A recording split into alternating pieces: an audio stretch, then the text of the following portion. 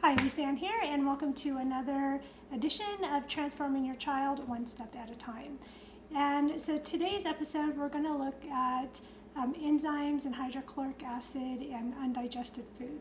So we talked the other day or in another episode about children not getting the nourishment they need because their food isn't being properly digested. And you might be able to observe that, or you should be able to observe that when they're going to the bathroom. If you can see the food that they ate, that day or the day before actually in their stool, then you know that they didn't digest it. We also mentioned that partially digested food, or if you take the protein and you partially digest it, they're in segments called peptides. And if those peptides get into the blood, then the immune system can attack it, and then it can cause a whole bunch of issues. Or it can cross the blood-brain barrier, and it can go into certain receptor sites and cause some different issues. So what are the reasons that we're not digesting their food? Well, they're either not producing enough hydrochloric acid or enough enzymes, or maybe both. And so, and also enough bile. So you have your liver, so we have our stomach, which produces the hydrochloric acid. We have our pancreas, which produces our enzymes. Then we have our liver, which basically helps detoxify our body. And then right next to the liver is the gallbladder. And the gallbladder, so the secretes bile. So the liver helps make bile or recirculates bile. It goes through the gallbladder, and the gallbladder helps excrete the bile. The bile's job is to emulsify fat. So if you've eaten fat, the bile kind of needs to help break that down. And the bile also attaches to toxins and helps get rid of it. So bile flow is very important. If you have low bile, it's probably because you have low stomach acid. And then so what are the reasons why we have low stomach acid? Low stomach acid can be a lack of the vitamins that we talked about the other day. Zinc and the B vitamins are the biggies. So you know what, if you have a child and you wanted to up some vitamins, I would first go for zinc and for the B vitamins, because the B vitamins are necessary for a lot of functions in our body. Also stress, medications, H. pylori, which is like a bug that's inside our bacteria that's inside of our stomach, and surgeries, and I think I mentioned stress. So stress is a big reductor of hydrochloric acid. Also, and then the enzyme production, when we start to eat, the chewing process activates, in the saliva, it starts sending signals to start excreting the enzymes.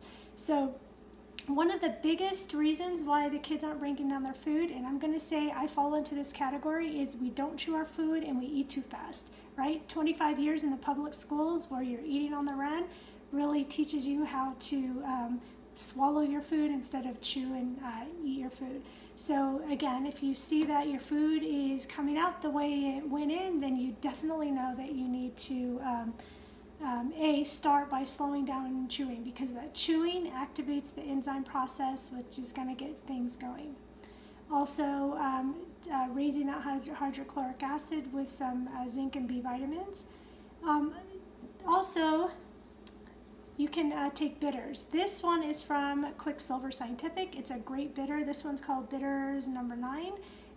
But bitters are things like dandelion root, right? So any type of greens that are bitter. So bitters help stimulate bile, which will help that whole digestive process, that kind of loop. So one thing tends to affect another thing.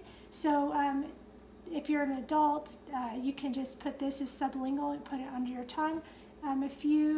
Maybe 15 minutes before you eat, 20 minutes before you eat, or start off your dinner with a salad with greens, right? All the bitter greens. Children need to work up to eating bitters, but if they just start early, in fact, my son doesn't like to eat regular lettuce, because if he sees lettuce, I don't know why he doesn't like it, but because we've only fed him greens and spinach, if he goes to regular lettuce, he doesn't like it. I don't know, something maybe just looks different. Another way is you can sneak it into their smoothies. So if you're making a smoothie in the morning, hopefully not with dairy, but with vegetables and fruit, you can put a lot of those bitters in the smoothies, and then they can be drinking that. And that's what we usually drink with our vitamins.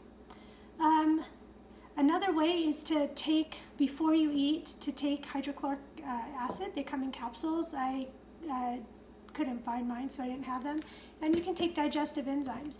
So I take just more of a broad spectrum digestive enzyme. Now really, if I really need to work on my eating behavior, and if I did, I probably wouldn't need to take enzymes, because really that's not solving my problem. My problem is probably that I'm just not eating slow enough.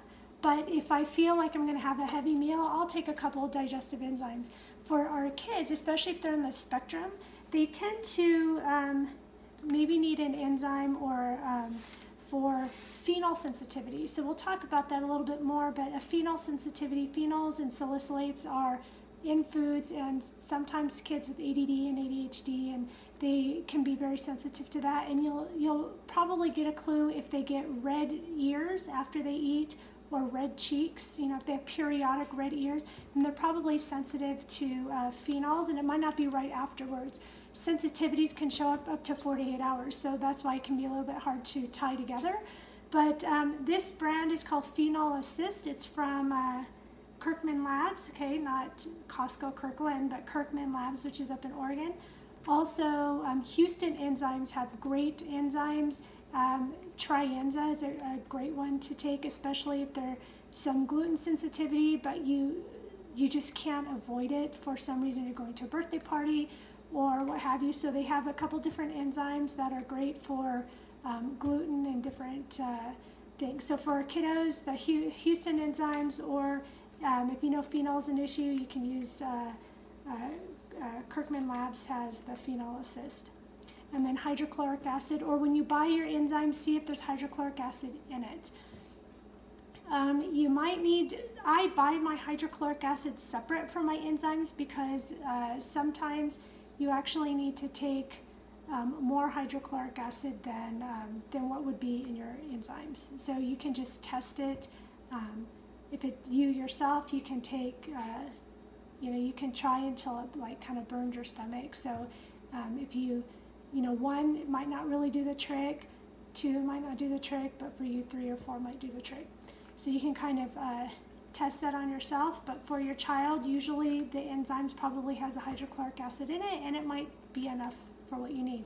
But otherwise, do your homework and do your research online. There's plenty of information, so you can decide which enzymes, which hydrochloric acid, which bitters. You can also, if you have an issue with bile, you can take bile, ox bile. Ox bile is great for stimulating bile flow as well. So those are some different options that you can take as you're trying to kind of jumpstart your system. I hope you got a lot out of today's episode of transforming your child one step at a time, and I will see you in the next video. Thank you.